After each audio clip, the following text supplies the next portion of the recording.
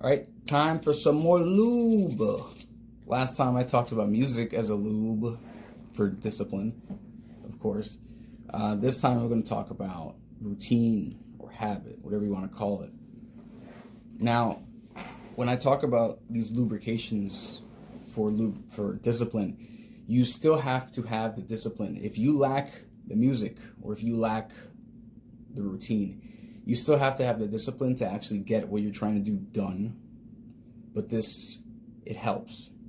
So as usual, I only speak about things that I know about personally. So in my example, for some bullshit reason, I cannot go to the gym when I want to next week. So what I'm going to have to do is work out at home, which I don't really like to do, but since I have the discipline, I'm going to because I have to, right? But I'm breaking from the routine that I usually have, which means that there's a bit of friction to it. Again, I'm still going to do it because I have to, because I said so. But that lack of a routine is going to make it a little more challenging. So what helps a lot is having a kind of process that you follow. And in that process, it always ends up with you doing what you're planning to do. For example, again, with the gym stuff, my process, my routine is always go to this location, put on a certain set of clothing, put on the headphones in, and it's time to go. When that happens, what follows is always the same. I am exercising, and that's it. It's going to happen after I do the routine. Always, always. Now, in this case, when I can't do this, I have to break from the routine. So then I have to kind of use my discipline to push myself every step of the way because part of that routine is missing. So it's tougher. It's not that the lack of routine hurts. It's more like I don't get that help, if that makes sense. So it can still be done, but it's just not going to be as smooth as it could be. You know, I don't have that lube. Another example from my own past is studying for something, educating. So if you're needing to read something, get on the computer, study something, some kind of course, some kind of subject that you're learning about, what you can do is, do a routine. Turn off the TV, change the lighting if you have a smart light or whatever, change your location, and then go. For example, if I'm reading something, I can just read it lying on the floor, I guess, but my usual routine is I go to the living room and I sit in a specific chair and I read. That's part of the routine, so it makes it easier for me to do it. If I need to read, I'm gonna read wherever I have to.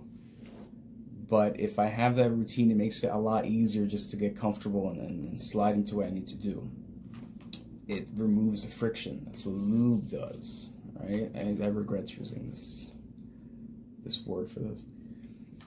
But this applies to anything. Just make a process, make a routine for what you want to do, and in that routine, make the end result you doing what you need to do. Set it up so it's easier for you. All right? Don't make it so difficult and change it up all the damn time. I'm not saying don't be flexible to changing how you accomplish a certain thing, but if you can make the factors as similar as possible every time, it'll become more second nature to you. And then eventually it doesn't matter that much if things need to change or what have you. You can still do it because you've built up that discipline to a level where you don't need anything to help you at all, But regardless, it always helps if you have a similar set of circumstances leading up to you doing what you're planning to do. So think of what you want to do. Think of what is the most comfortable environment or scenario to get you there, and try to make that consistent if you can. This can also apply in reverse too. If you have a habit that you do that's not good necessarily, let's say you get home from work and you go straight to YouTube. Well, if you don't like that, you can change that habit.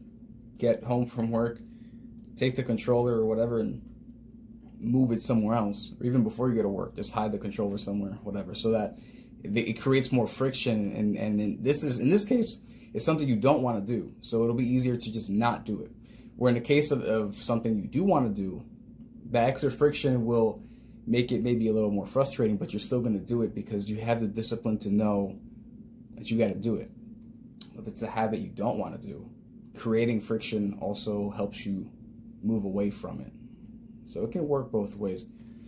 But yeah, if you want to do something, make it as easy for yourself as possible. Remove the friction, lube up